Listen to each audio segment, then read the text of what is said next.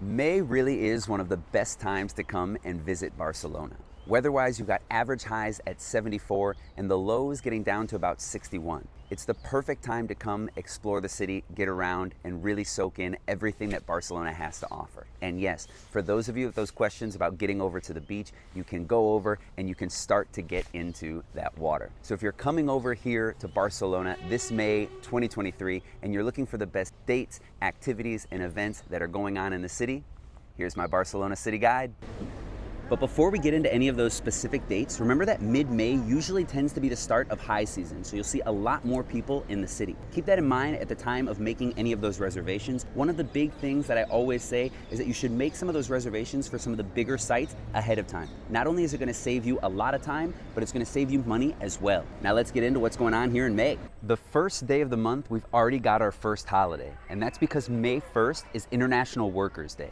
So you're gonna have the day off for pretty much everybody here. Now, if you're coming over and visiting, there's not too much to worry about, or really not so much going on, but things you need to keep in mind is that you might find some different demonstrations, especially around the city center in plazas like the Plaza de San Jaume, and you will find some store hours that might be varying. But don't worry, not too many of those tourist attractions are going to be affected. You'll still be able to make those reservations and get in and see them. On May 7th, we've got Mother's Day here in Spain. I'll take advantage and wish mine a happy Mother's Day right now so I don't forget. Hi Mom, love ya.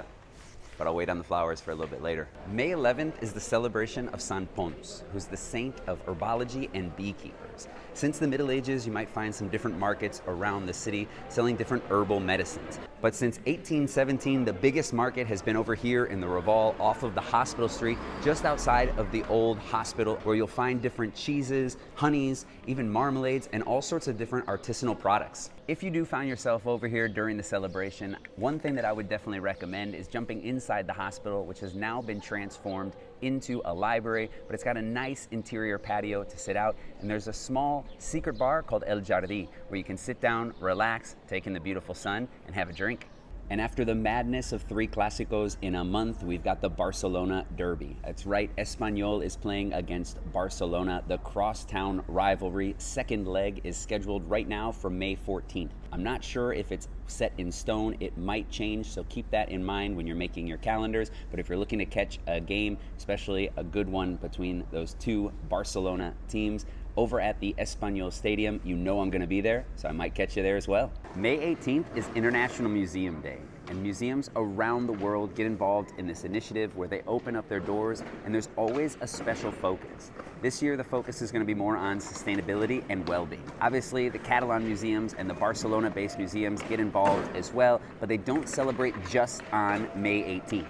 It really goes from the 13th to the 18th, where you might find different exhibits or even open doors, free admission to get in. The best part is that on May 13th here, we have Nits dels Museus, or the Night of the Museums, where you can have entrance into some of the best museums around the city until 1 in the morning. Now, this is a really popular event and one that you should definitely take advantage of, because many people do, to visit some of the best museums all around Barcelona, but expect longer lines. And one thing that I would do if there's a museum that you specifically want to get over to is make sure you can make a reservation in advance. I remember years ago going over to the Macba, which is just behind me right now, had a lot of fun, and being in there for later hours, just a little bit different as well. But one of the things we had to do was wait in a pretty long line. And if you're here between May 13th and the 21st, you've got Girona's Temps de Flors. This is the city's flower festival. And this is a trip that I would recommend any time of the year, but realistically, if you can get over here, the city is even more beautiful during this week. There's also a lot of people, but it's a great time with over 100 different expositions of all sorts of flowers and decorations all throughout the city. It's really something to see. I've done some videos about Girona and what you can find over here, which I definitely recommend checking out if you're thinking about coming over. But remember, between that 13th and the 21st, definitely want to be over here. One of the best things about it are that private spaces like you can see behind me that are usually closed off to the public are open for everyone to see. And if you're here on the weekend of May 20th, we've got the neighborhood festivals for the right side of Barcelona's Eixample district. And this one's really cool because it's actually called the Fira Modernista. It's Barcelona's modernist fair. If you're coming over and visiting Barcelona, you're probably going to be seeing a lot of this modernist architecture that has really taken over the entire city. And this weekend is your chance to really get into the the action, where they've got all sorts of different events surrounding that idea of modernism. It's a festival that's been going on since 2005, and while it won't be at its original location this year because of a bunch of construction, it's going to be right where I'm standing right now, outside of the Casa de las Punchas. Every single year they have an artist or an architect that they celebrate, and this year, being the 100th year anniversary of the death of Lluís Domènech i Muntaner, they have a special celebration for him going on. And one of the things you should be doing, not only in May, but all throughout 2023, is checking out some of Domènech i Muntaner's works. You've got the Hospital of St. Paul and the Music Palace, among other buildings, all throughout the city. There's always all sorts of events and activities going down around the Gothic Quarter, but they don't always tend to be neighborhood-specific events. Things like the Festas de Santa Eulàlia, or even what you've got with the Festas of La Mercè, are really the patron saints of Barcelona and take place in the very city center. So what you have this year from May 20th to the 28th are the Festas del Barri Gòtic. You've got Barcelona's Gothic Quarter neighborhood festivals, where you'll see a lot of action going on around the neighborhood here.